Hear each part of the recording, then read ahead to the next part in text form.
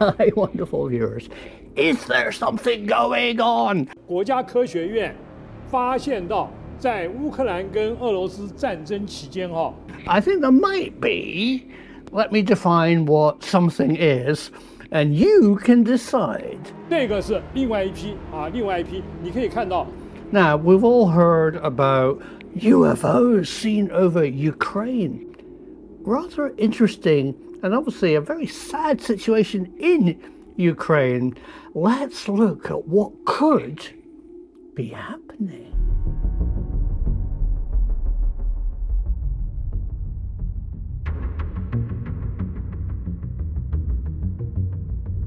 So if I was to write a Hollywood movie script, I would say there were us from the future coming back to now to tell us something about an upcoming nuclear conflict, and maybe going back to our time to fix it before it happened and wiped them out. Probably unlikely. And of course, I put my hand up in horror. They're aliens. Yeah, well, yes, aliens is always on the list. It goes something unknown, something maybe possible, aliens. Yes, aliens are always on the list. But being open-minded and looking at the big picture, I think they're very similar to the kind of crafts we've seen flying over other places. And I'm not the only person to think that. So does China. 非常频繁的时候，所以它频繁的时候大量的经过，然后你只要看到没有什么经过的时候，表示天下太平。如果有频繁的经过的时候，第一个，这个发照片给我的人说他头会痛。So, what are they? I have no idea. Do you know? But here's my thoughts. The situation in Ukraine is dire. The situation for Putin is serious. And the situation for NATO countries and the rest of the world is worrying.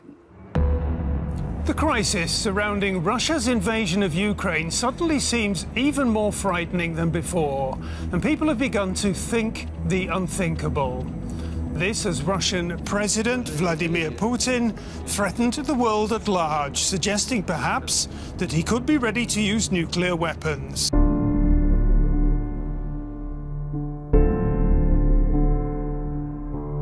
But one of the things the US, Britain and NATO and other countries don't want to do is really get directly involved in the country of Ukraine. But what they can do, and what they are doing, is supplying incredible high-tech military stuff to the Ukrainian armed forces, not only giving them the kit, but also training them outside of Ukraine on how to use incredible anti-tank missiles, anti-drone weapons, and probably lots of stuff we don't really know about. Because they don't want to get involved directly. And I can understand why. So here's my thought process, and let me know if you are thinking along the same lines. If I was a high-tech military friend of the Ukraine and don't want to actually get involved in Ukraine on the ground, I might give them some so advanced military technology that not even we know about it. Some kind of aerial vehicle, some kind of drone technology, some sort of stealthy cloaked aircraft or drones or observations or something weird. That's the kind of things that we've seen possibly tested by the US Navy, in my humble opinion. So what do I know? Absolutely nothing. But if you look up at the skies over Ukraine, people are seeing lots of weird stuff, more than people normally see over the rest of the world. The Harvard physicist Avi Loeb has looked into the Ukrainian UAP phenomenon, and so did Ukrainian scientists who turned some of their best equipment onto studying this phenomenon in their sky. The Ukrainian study found various UAP types, some bright, some dark, and some fast moving. There are definitely objects visible in the sky over Ukraine. But as Avi Loeb says, this is a war zone. There are strange military things flying in the sky. His best guess of what they're seeing is artillery shells. What do you think?